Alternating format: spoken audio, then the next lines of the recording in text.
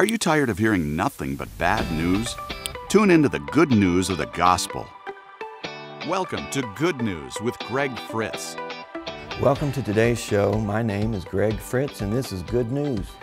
And we are so excited to be coming to you wherever you are today. We've prayed for you and we've prayed that you would find this program and that God would use me to speak a word in season. In fact, as I've prepared for this show, I was reminded of a scripture. It says, "As cold water to a weary soul, so is good news from a far country." And Tulsa, Oklahoma may be a far country from you, but we've got good news that will refresh you and encourage you and bless you. In fact, there's so much good news in the Bible, it's going to take it'll take eons and ages to understand it all and to transfer it all, transmit it all. But God has sent preachers all over the world to bring good news to people. And remember, this good news is for everyone. There's no one that it doesn't apply to. So we have a word for you today. I believe it's a word that's going to bless you and help you. We've been studying since the beginning of our show, and this is a new program that we've designed. And we've been studying and starting our study in Genesis, and where God said in Genesis 1:1, in the beginning, God created the heavens and the earth. We've spent quite a bit of time discussing this subject from every angle, and really the two main streams of thought or worldviews, one is that there is a God and the other is there is not a God. And we took the time to show you, and if you'd like to get study notes, we have those available on our website. You can download them for free, or you can write in, call in, email us, and we'll try to mail them to you if you live in the continental U.S. And those are free, and you can follow along with the program, and you can kind of see where we've been, and you can see where we're going. But the two worldviews that are conflicting are one view says there is a God, and the other says there is not a God. These are very important distinctions. It's not just a matter of opinion. People who say and believe there is no God make decisions based on that stance, on that position. And it's very important for us as human beings to have a higher power, a higher authority. It's important to have God to come in and tell us, define what it is, what's right and what's wrong, the definition of marriage, man and woman. And it's so important for our courts to have that to look to. Because if they don't have the Bible and the standards that are set out by God to go by, then everything is arguable. And it's difficult really to make simple, obvious decisions. So we, of course, promote the view and preach the view that in the beginning God created the heavens and the earth. And then we moved on and made this point, and I want to continue with this today, and that is this, that God is a God of abundance. And we saw in Romans 1:20 where God's attributes are clearly seen by the things which He made. And one of God's attributes that you can see in creation is abundance. He made an abundance of living creatures. In fact, let's just start there in Genesis. If you would, turn with me to Genesis 1. Genesis chapter 1 and verse 20. And we'll look at some of these scriptures that show how God is a God of abundance. In fact, notice the times that word abundance is mentioned in different forms. Verse 20, "Then God said, let the waters abound with an abundance of living creatures. Let the birds fly above the earth across the face of the firmament of the heavens. So God created great sea creatures and every living thing that moves, with which the waters abounded, and according to their kind, and every winged bird according to its kind. And God saw that it was good." So He created abundance. And then in verse 22, He says, "Be fruitful and multiply. Fill the waters in the seas. Let the birds multiply on the earth." So not only did He create abundance, but He blessed abundance, and He told it to multiply. And that's why everywhere you go, still to this day, anywhere in the world you go, there are animals, there are plants, there are organisms, some you can't even see. The world is filled with life because God created life in abundance, because He's a God of abundance. And one of the points that we were making when we closed our last show was how this shows us the intention of God. God intended from the very beginning to provide for us.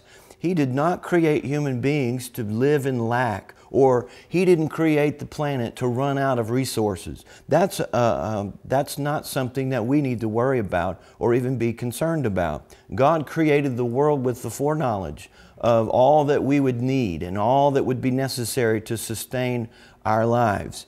And because God is an omniscient God and a God of abundance, there'll be plenty here until we're finished. And that's another distinction that's important to make, is that this world in the current state is not eternal.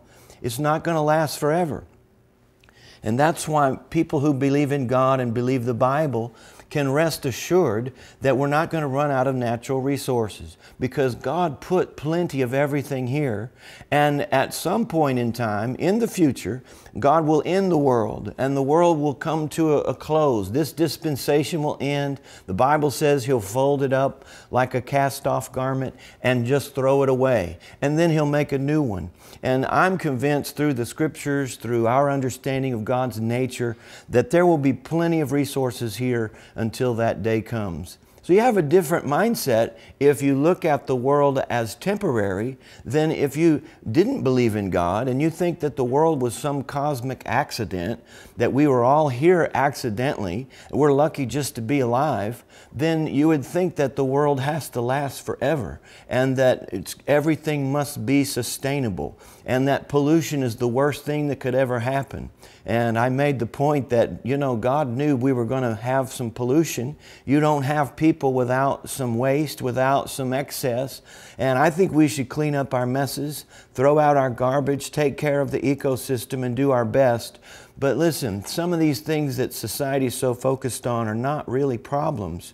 God wanted us to have all that we would need so we could focus on the real problems of life and the real challenges of getting to know Him and dealing with sin and raising a family, having a career, paying the bills, and doing what you're responsible to do as a citizen and as a human being. And God knew that we would have those needs, and He wants us to be focused on meeting those needs.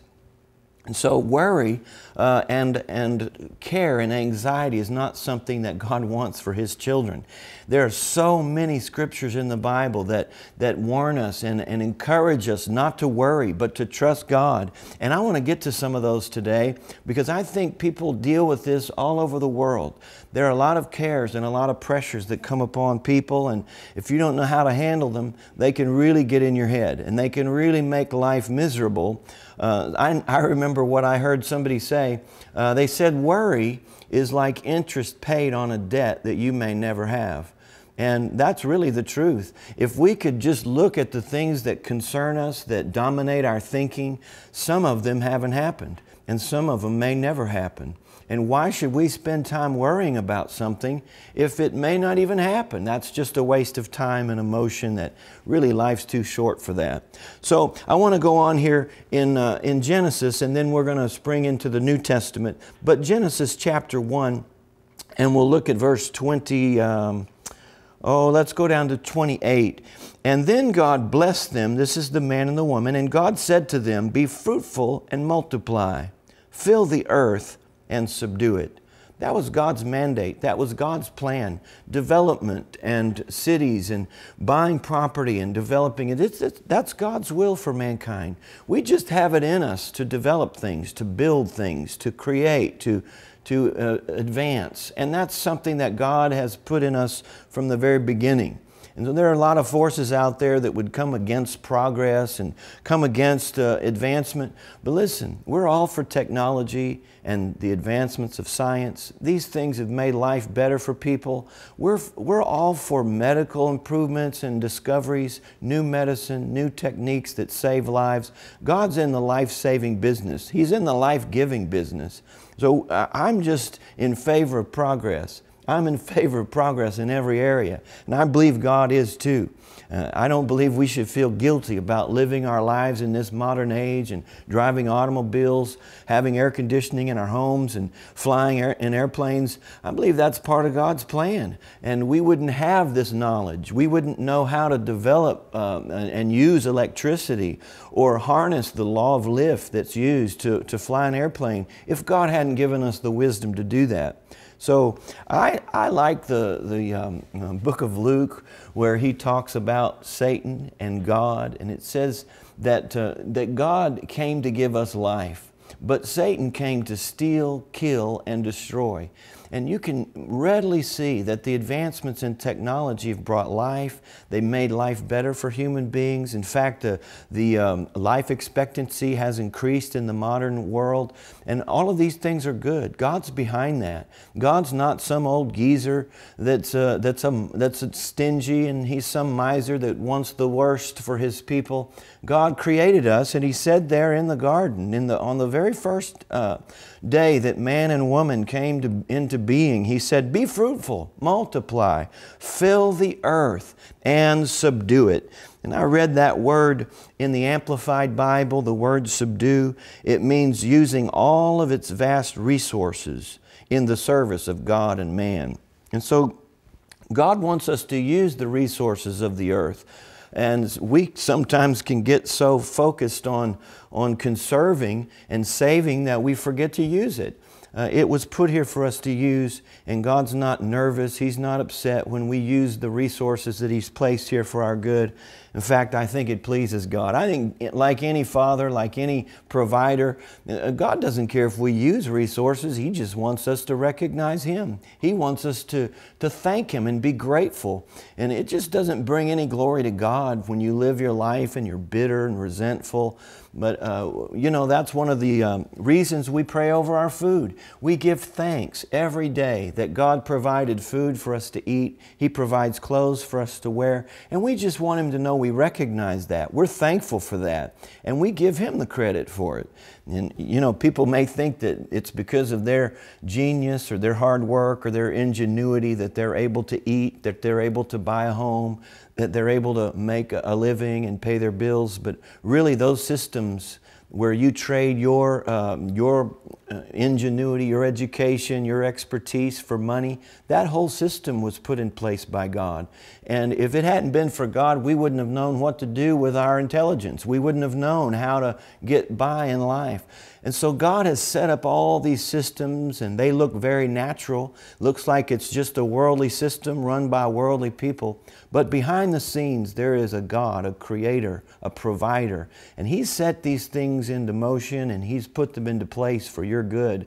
And even if people don't believe in God, they still take advantage of His systems. They still take advantage of the fact that He made them and put the resources on the earth. The Bible says the rain, God causes it to rain on the just and the unjust. So everybody gets to take advantage of the creation. Everybody really gets to take advantage of God's generosity. And it just gives Him glory when we recognize Him and we thank Him for it, because He's really responsible for it all. We couldn't create one thing if it wasn't for God.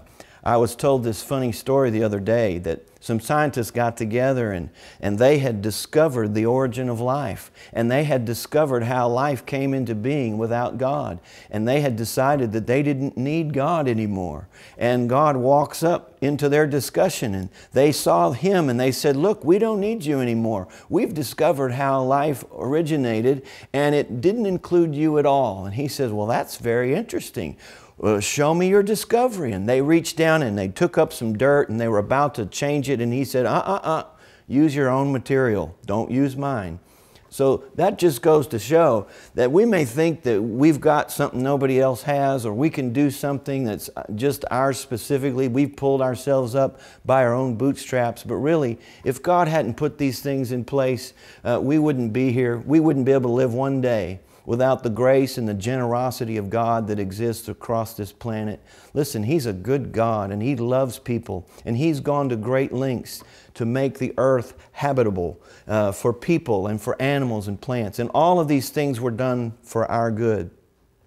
Jesus was of course, the Son of God, and he saw things more through God's eyes. And he said some things that help us understand how heaven's attention is directed so much toward us.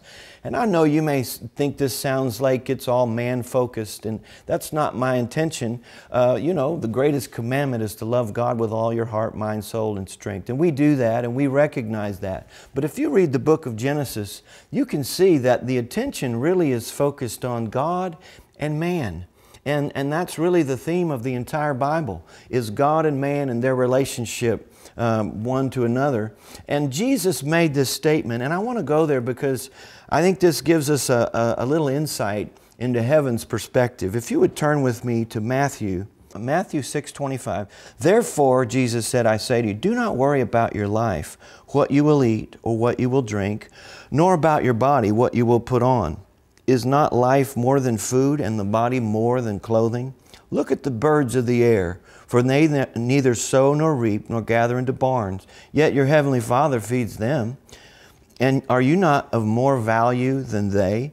And so I believe this ties in with Genesis. We just read how He created the birds, and He created abundance, and He blessed it, and He told it to be fruitful and multiply.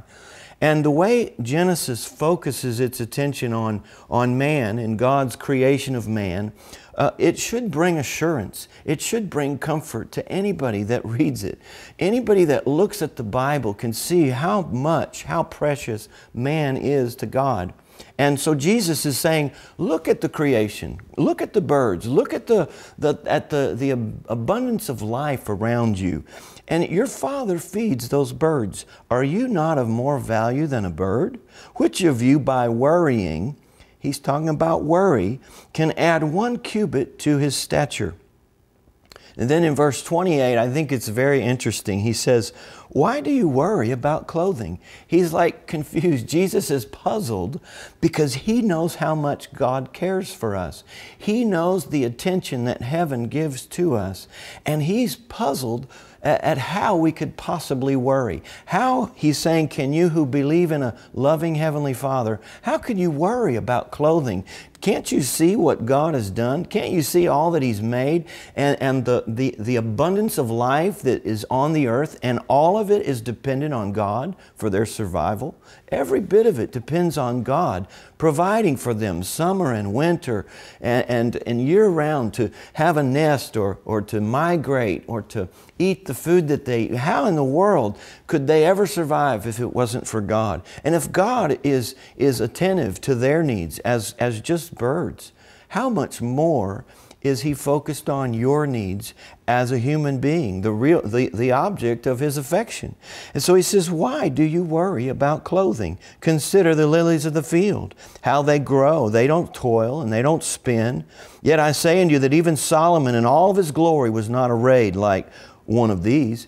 And so even the plants and those forms of life that sprout out of the ground, seeds, the lowest forms of life on earth, they're still dependent on God. He allowed them to grow and to feed and reproduce. And Jesus' point is, if your Heavenly Father is taking care of flowers and He's taking care of birds, won't He much more take care of you?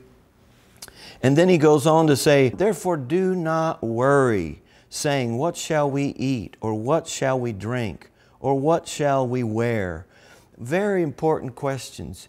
And this is true for you no matter where you are. And you may think, well, you live in the United States, so it's easy for you to say that. Well, Jesus didn't say this to just American citizens. These truths belong to everyone. No matter where you are in the world, God knows you. He knows your needs, and He has budgeted your life into the world economy. In fact, the world is here, and the resources that you need are here for you. And you can believe God and trust God. He wants you to be able to sleep at night. He wants you to be able to face life knowing that He's going to care for you and take care of you. He's not going to leave you without. He's going to make sure that you're clothed, that you have food to eat. And these words were spoken back when their life was a lot simpler. There was no electricity, therefore no utility bills.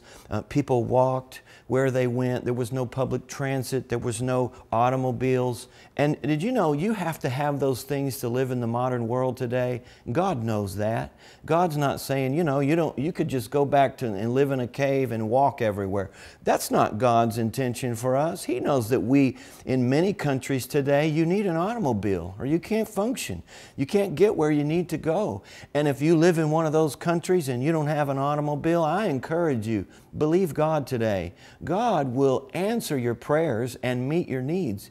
And whatever it is you need in life, whatever you need to function, to be a citizen, to do God's will, He'll provide it for you.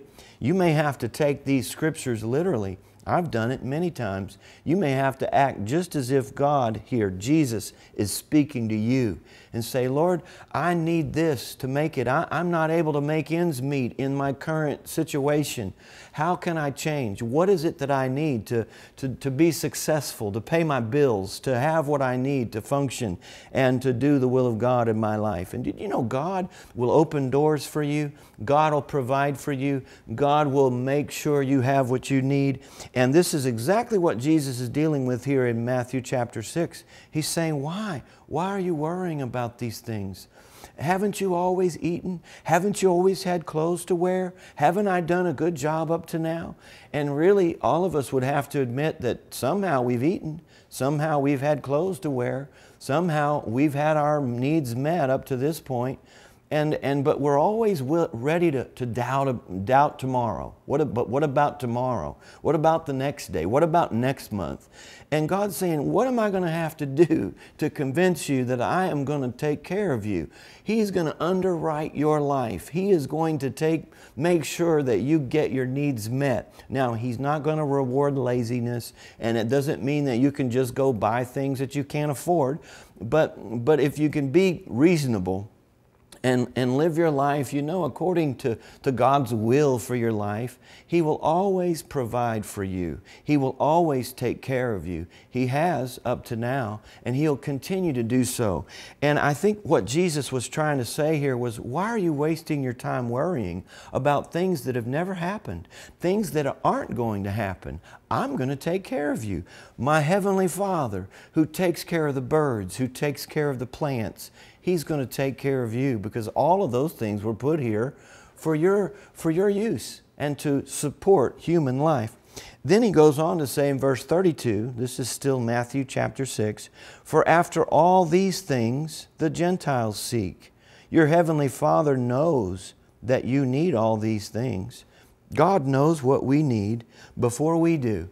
God knew what we needed before we were born, and He has put those things into our path, into our future. He's built them into the creation. He's put them here in the ecosystem, and there's plenty here for you. And I've said this many times, look, I don't want money that belongs to someone else. I don't want your money, but I do want to believe God for my money. In other words, a certain amount of the wealth that's here on this earth, on this planet, was designated for you. God wants to take care of you. And it's not wrong for you to set your faith in God and say, Lord, I want you to meet my needs. I want you, the God of creation, who knows everything, who brought me into this world without my even knowing or asking. You made it possible for me to live. I trust you to meet my needs. Philippians 4:13 says, God supplies all of our needs according to His riches and glory. And God does do that, and it brings great comfort and assurance. I'm just taking some time today to help you in your life. If we could eliminate the worry, the concern that we give to our provision, just our provision, if we could just turn that over to God and realize that He's going to take care of that, we'd have a lot more time on our hands to be happy. And that's what the Heavenly Father wants from you. He's your provider. The Lord is my shepherd. I shall not want. Psalm 23 says. And if we're His sheep and He's our shepherd, He wants us to be happy sheep. He wants us to be fluffy sheep. He wants us to have a smile on our face. He wants us not to have a care in the world because He's our shepherd. What kind of shepherd do you think He is? Do you think He's a shepherd that would starve us?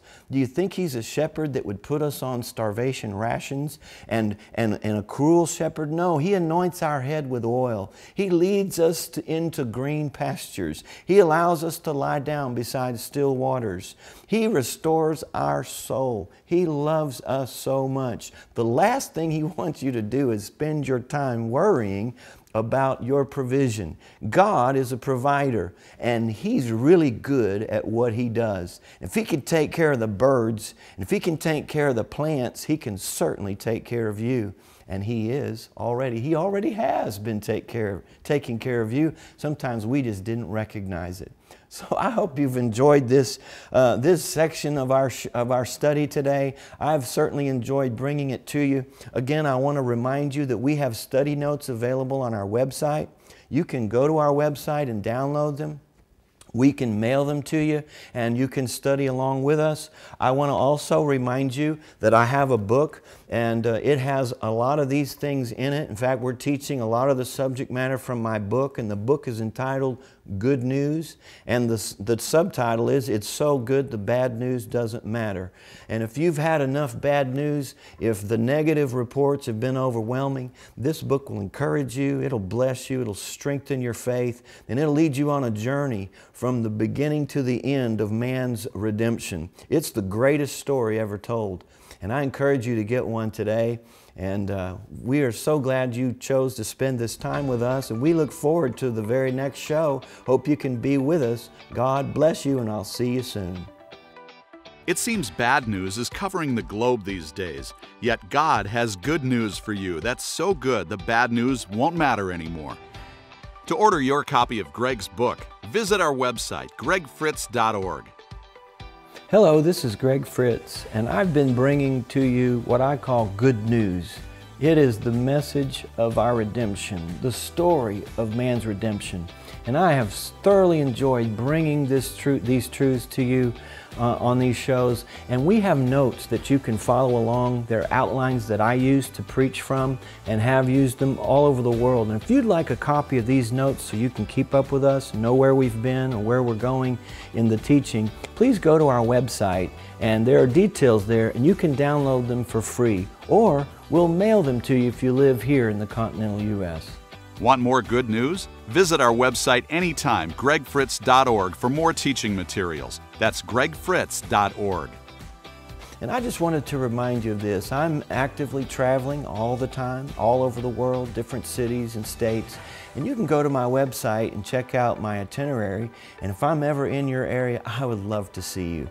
And we would love for you to come to the meeting. Wait around till it's over. Come up front, introduce yourself. I would love to see you out there somewhere soon. Coming up next on Good News with Greg Fritz. And you know why we would worry? Because we don't realize how important we are to God. Let me tell you something today. You may not put much value on your own life. You may not see yourself very highly, but that doesn't mean that you're not highly valued. In fact, your self-worth, the worth and the value of your life is not really dependent on you. It's really determined. Any product, the value of any product is determined by what somebody's willing to pay for it. And let me tell you what Jesus gave for your life. What God was willing to pay for you was the life of His only Son. That means you're priceless. That means in heaven's economy, you are the most important thing on this planet. This isn't humanism, and we're not trying to exalt mankind. But listen, the gospel does show us the value of human life. Join us next time for Good News with Greg Fritz.